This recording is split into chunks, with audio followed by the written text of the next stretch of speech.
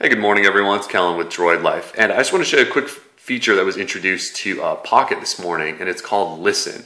But for those of you who aren't familiar with Pocket, it's a Read It Later app, and actually it used to be called Read It Later. Basically you can save articles, web pages, anything you want to read later through this app, which syncs across multiple platforms, devices, things like that. So anyway, this new feature called Listen actually allows you to play back your articles and actually have it read to you aloud. So I just want to show you that. I thought it was kind of a cool new little thing. So basically if you pull up an article and you hit menu, go to listen.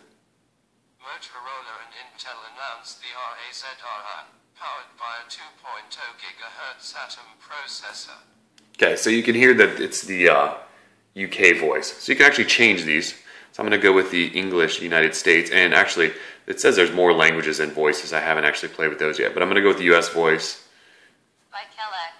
November 30th-0. Let's skip ahead. November 30th- Motorola and Intel announced the first phone of their partnership this morning. London, dubbed the RAZRI. The RAZRI looks almost identical to the RAZRM that was announced. You can speed it up if you want. Intel announced the first phone of their partnership this morning.